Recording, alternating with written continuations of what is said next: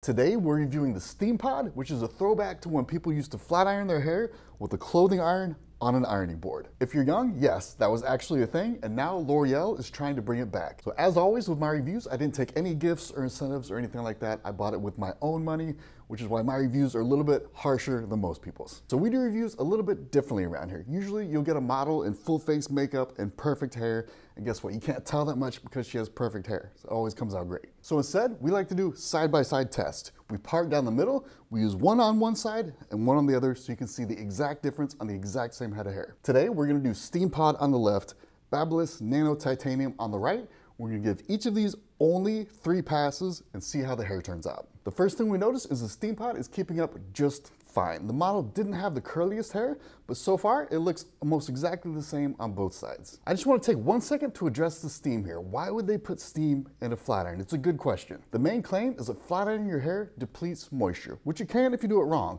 But they're saying that blowing steam in it will actually replace the moisture. But let me ask you a question real quick. If you went to your stylist and told her that you had dry hair, do you think any stylist on the planet would say, oh, go take a hot shower. That way the steam will replenish the moisture in your hair. We all know that dryness is on the inside of the hair, not the outside of hair. No amount of water or steam on top of your hair is gonna do anything to rehydrate your hair. But these companies know that we want healthy hair so bad that if they pay a bunch of influencers to back it up, we'll believe almost anything. But to finish the review, this does work as a flat iron. There are a couple downsides, but the plates are regular plates. This will straighten your hair very well. But like I said, there are a couple downsides.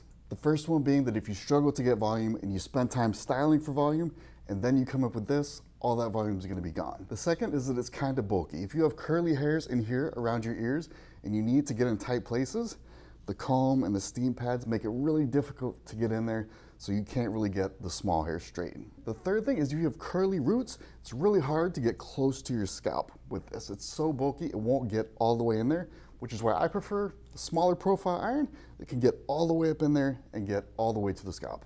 Another downside is you can get better results with a much cheaper iron, like $100 less. So for you guys out there who love playing around with crazy tools, I see you.